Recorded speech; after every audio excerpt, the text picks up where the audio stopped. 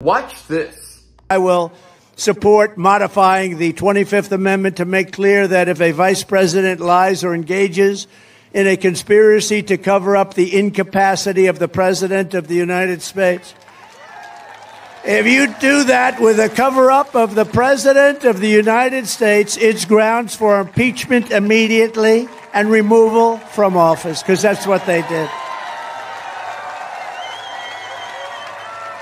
You heard that right, ladies and gentlemen. So the 25th Amendment is the amendment that says if the president of the United States is mentally declining and unable to fulfill his duties as president, he's got to be impeached. Trump wants to amend that to where if the vice president or someone sitting in high elected office was covering up, they get impeached also.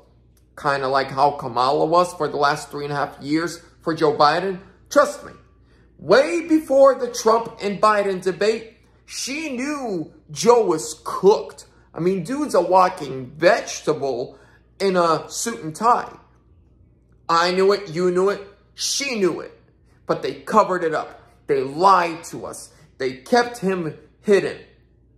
I wonder, when tomorrow night Trump and Kamala debate and Trump wipes the floor with her, is everyone then going to realize, oh, we didn't know she's not that smart.